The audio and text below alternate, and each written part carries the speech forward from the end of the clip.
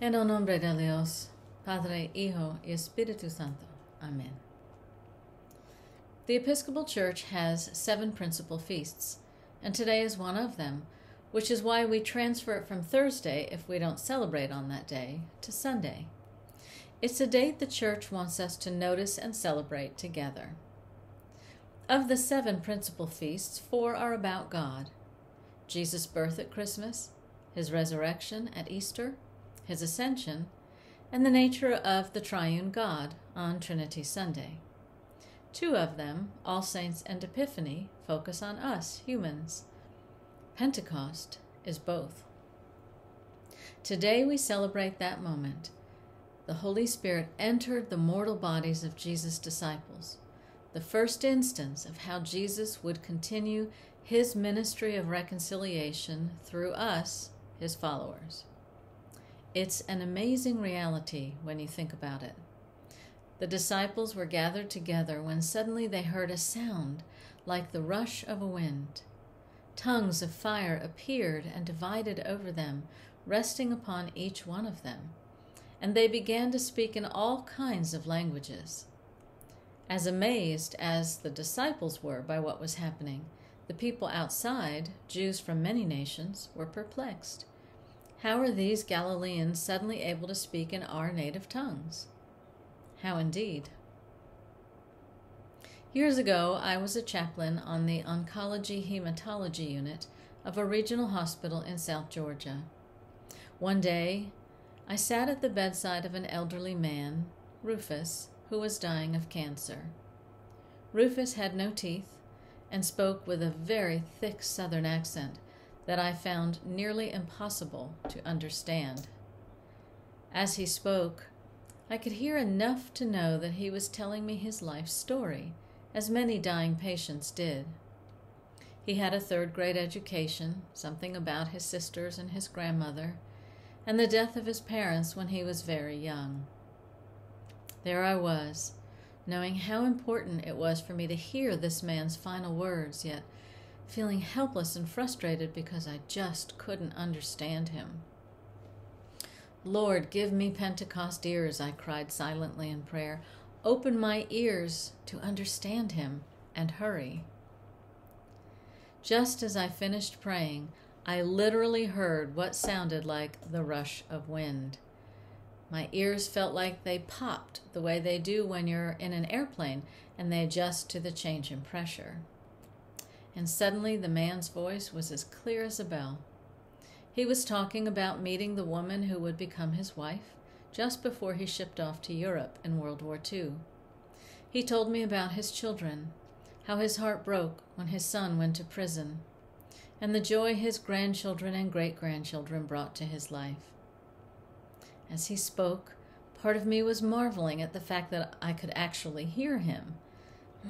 Another part of me was aware that we were experiencing a miraculous moment, a moment full of the power of the Holy Spirit. When Rufus finished preaching, he wanted to rest, so I told him I'd sit nearby and read the Psalms to him.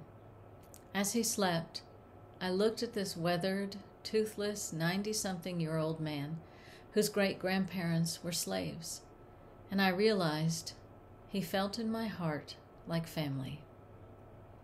Though he died only 6 hours after I'd met him, I will always cherish my memory of Rufus and the precious Pentecost moment we shared. The power that came upon those gathered at the first Pentecost, the power that unified Rufus and me, is the same power that comes upon us today. As Dr. Martin Luther King Jr. said in his 1967 speech to the Southern Christian Leadership Conference, quote, "Power at its best is love, implementing the demands of justice, and justice at its best is love, correcting everything that stands against love." End quote. Filled with this power, Peter preached to the people from every nation under heaven gathered in Jerusalem that they were witnessing the fulfillment of God's promise given through the prophet Joel, where God declares, I will pour out my Spirit upon all flesh. Not just male flesh or Jewish flesh, but all flesh. Look around you, Peter is telling them. The Holy Spirit is alighting upon all of us, Jew, Gentile, male, female, slave, free. It's happening now. I declare to you today that God is still pouring God's Spirit into all flesh. White, black, brown, Asian, gay, lesbian, straight, transgender, non-binary, all flesh. So how do we bear this powerful love into the world today? In the Gospel reading from John, Jesus gives us the way to go. He said that the Spirit of truth will prove the world wrong about sin and righteousness and judgment. About sin because they do not believe in me. About righteousness because I am going to the Father and you will no longer see me. About judgment because the ruler of this world has been condemned. Let's unpack those three very powerful statements. First, about sin, because they do not believe in me. The world today is still wrong about sin, focusing so much on our actions. But sin is about something else. We believe that in Jesus we are reconciled, that is, made one with God and one another. Sin, then, is the separation of ourselves from God and one another. It's the opposite of Jesus' work and the opposite of our call to serve him in the world. Second, about righteousness, because I am going to the Father and you will see me no longer. Jesus reconciled us to God by lifting humanity up into divinity through his earthly body, establishing forevermore what our righteousness is, oneness in body and spirit with God in Christ. Righteousness involves faith in the resurrected and ascended Jesus and our acceptance of his final gift to us, his own Spirit dwelling in us.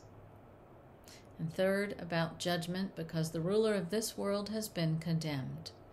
The word judgment is literally translated as the act of separating or sundering.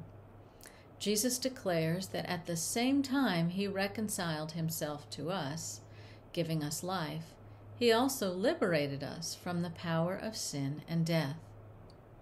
Our world is crying out through so many voices, sisters and brothers among us who are in pain or are afraid. So much divides us in May of 2021. This prayer from Henri Nouwen speaks well to our times. O Lord, awaken the consciousness of all peoples and their leaders. Raise up men and women full of love and generosity, who can speak and act for peace, and show us new ways in which hatred can be left behind, wounds can be healed, and unity can be restored. Amen. On this Feast of Pentecost, we are reminded that what matters is that we are united with God in Christ who dwells in us. As followers of Jesus and bearers of his Spirit into the world, our response is to be present to God and one another in such a way that God's powerful love in us is declared and shared by us for the benefit of all. God will show us new ways to do this as we continue our shared ministry of reconciliation until the whole world is restored to unity with God and each other in Christ. Amen.